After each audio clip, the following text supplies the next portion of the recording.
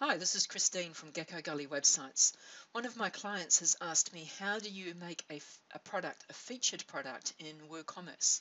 So there's three ways you can do it. The first way is going to be to actually edit the product. So you go to the All Product screen in WordPress WooCommerce and you would click on Edit, and you'd get a screen that looks like this one. And then you need to go over here where it says Catalog Visibility and click on Edit.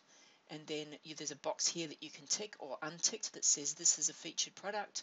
Then you click OK, and then you click on Update to actually make it a featured product. What happens then is that once you've done that, this little star over on the right hand side will become black, which shows that it is a featured product.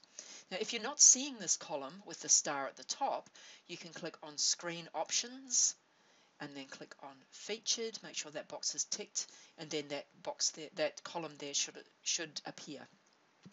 Another way you might want to do this is by using the quick edit on the screen.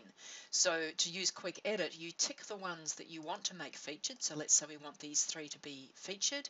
You click on Bulk Actions, Edit, Apply, and then here you'll see featured, no change. Say yes, I want to make it featured, and that will make those three featured. So let's just do that. You click on Update, and then you'll see that these three are featured.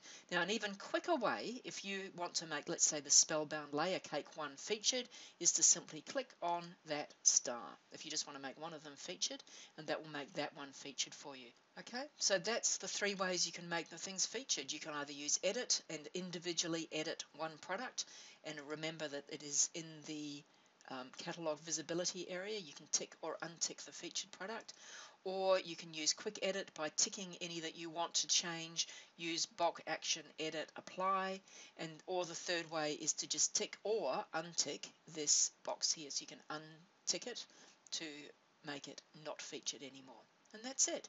If you need any more help with this, message me and I'll get back to you. Bye.